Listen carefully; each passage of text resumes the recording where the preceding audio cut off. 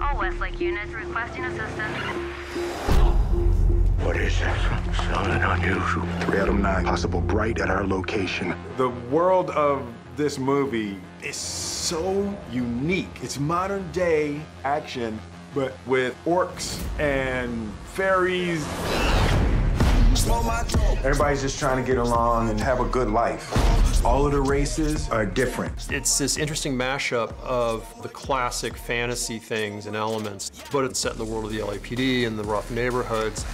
You want it to feel like society's just on the edge of breaking, and everything's a little worn out, a little tired. You'll see our police cars, they're beat up. Danger, danger. I don't fit in, I'm a stranger.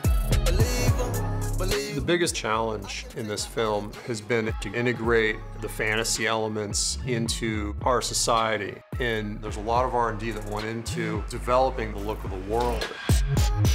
David had these graffiti artists graffitiing all the sets, not just in English, but in Orcish. That's a real alphabet, a real language for the orcs. In this world, it's very hierarchical. You have the elves on top and the humans are in the middle, and then sort of at the bottom, the real blue-collar guys are your orcs.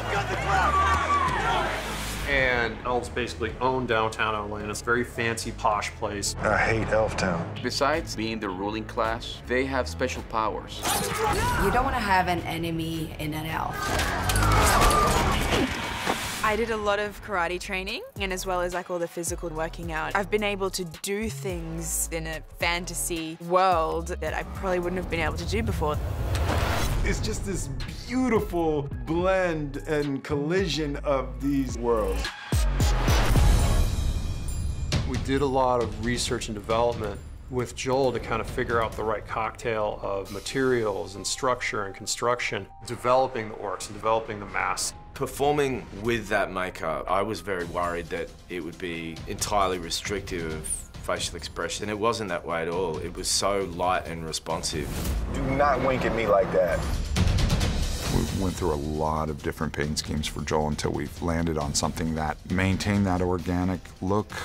Most of the orcs, we had to get muscle suits made for them, not just, you know, a puffy shirt underneath. Like, we had to get a suit that actually looked like muscles. And what we end up with is just this amazing cocktail of makeup and Joel and performance, and he's so believable. Hey, don't get me stabbed.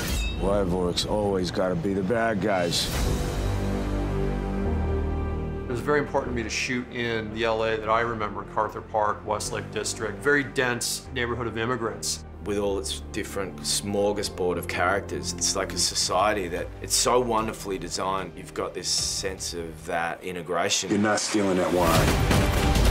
I try to make it as realistic as possible. It's daring in a lot of ways, and because of that, it's a lot of fun and it's a great ride. You get to take a look at society from this really bizarre standpoint.